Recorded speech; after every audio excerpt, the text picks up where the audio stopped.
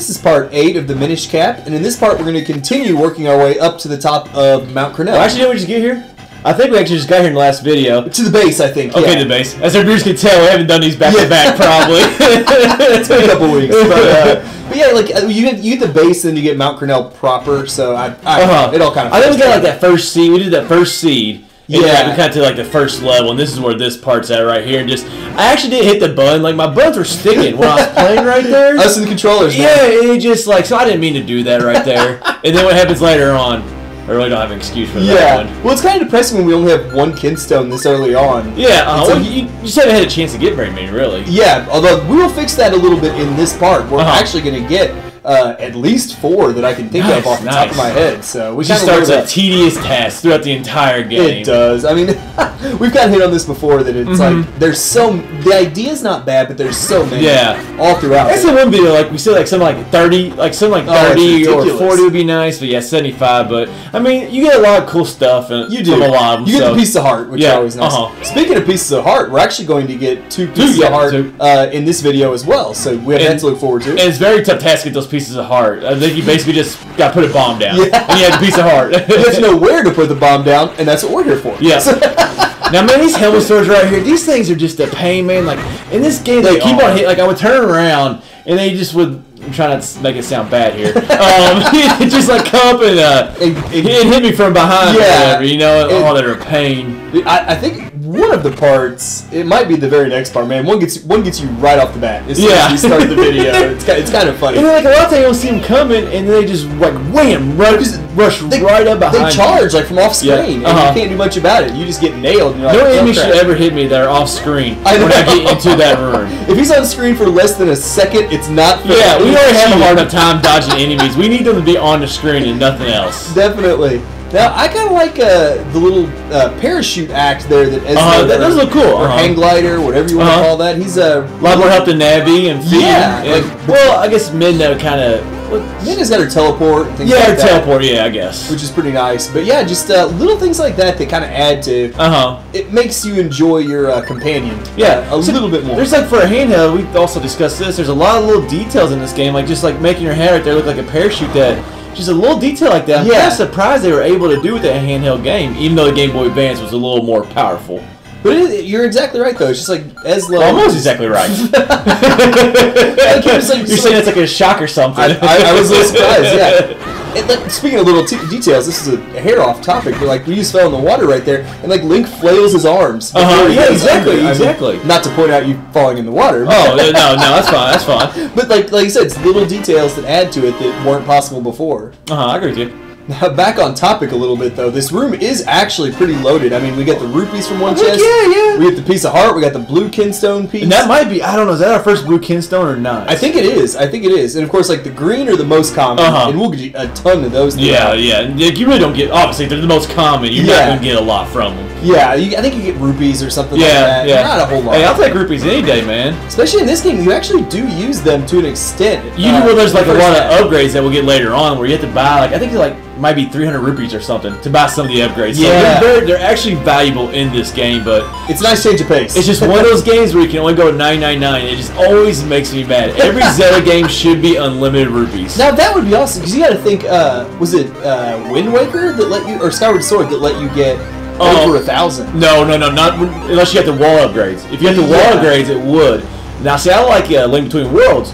Because you can just collect Link Between Worlds. I think that's what I was trying to think of, Now, Skyward Sword, you can go over 1,000. I think there's a wallet that's like 1,100. But you gotta get like a bunch of upgrades to get it. So. Not worth it. That's our first red Kinstone piece we got right there, too. Yep, so now we finally actually have one of each color. So the red Kinstone pieces, I think... they're awesome. Yeah, they normally tend to lead to things like... Yeah, they're the rarest. Yeah, they're awesome. Ouch. Yeah, what are those things called again? Oh, I don't remember. They're not P-hats. They're I can't remember either. But it is funny, like when you were outside and you were full sized. Like they showed a couple of them flying around and they look so tiny. Yeah.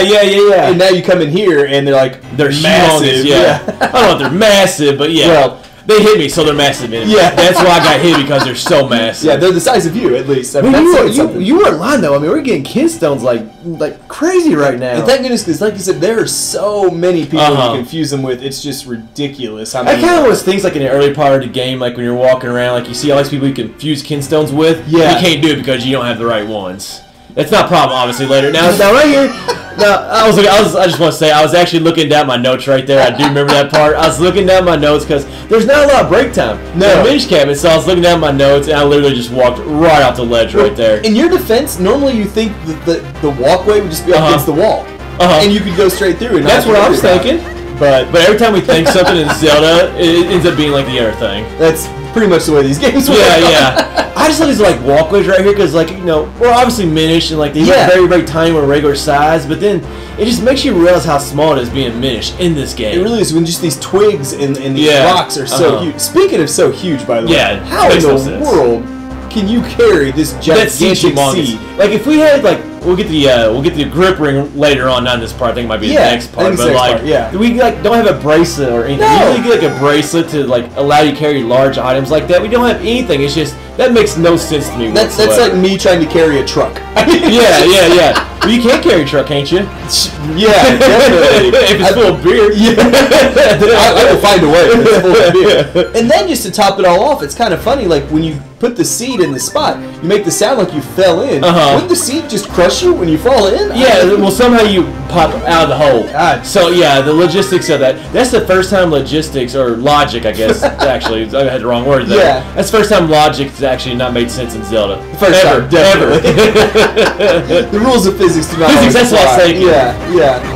Oh, man, I just saw that boulder come crashing down. Boulders. And there's our Tektites. Both those are items/enemies that we've had since the very original Zelda game. Yep, it's been Death Mountain. And they've been a pain jumping around ever since then. I hate those boulders. You're exactly right. Every single daggone game. Well, they're just, I mean, they don't do a lot of harm to you, but like as you can see, they're so unpredictable. Yeah. They're not as unpredictable in this game as they were in Link to the Past, but still. Oh, that was awful. Dude, they bounce everywhere in that game. Man, speaking of loaded rooms, we had one earlier. How about coming into a fairy fountain like this and the piece of heart? That's still, like, it's too easy of a heart piece though, because they got like the two, like, you see there's like an area right there where you should bomb, so I mean, I thought I like getting heart pieces. Of course. They're that easy, obviously, but like we're not really complaining. That one was a little too easy.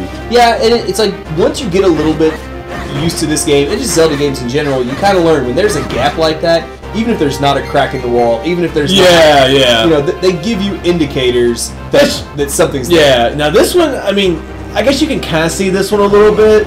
Yeah. I mean, I guess it's like really the most hidden one, I guess you could say. Yeah, and even then, like you said, it's like I said, like either crack in the wall or they have like spikes, boulders, whatever. Just something, yeah. What, do you want it to be more like the original Zelda? Remember how hard that was finding all the walls to bomb? And you had limited bombs. So how about finding the one bush you had to burn to get into the dungeon? Yep, exactly, man. We don't want to talk about the original Zelda. I like how I just get all the pots but 3. I'm just like, forget the rest of them. I think you got bored. Oh, I hate this room. I hate these enemies, dude. I bet you want to go back and get those last 3 pots right now. Oh man, I hate these things. Well, these spike guys, and you'll see a little later on, you can hit them when they're in the air. Yeah, you can. And you do a great job when there's in a room of like 10 of them later on. Yeah, just because I just got in the corner and went nuts. But this one, it was just in my way, man. Oh, I tried to do that, as you can see, it was not working. That's what I usually try to do, is power through, but I don't know how this one didn't get them right here. I thought I had them right there, but just a little bit off. The bomb range isn't very big. Oh, no, that's actually a good point. The bomb range stinks, actually, in this game. Yeah, it is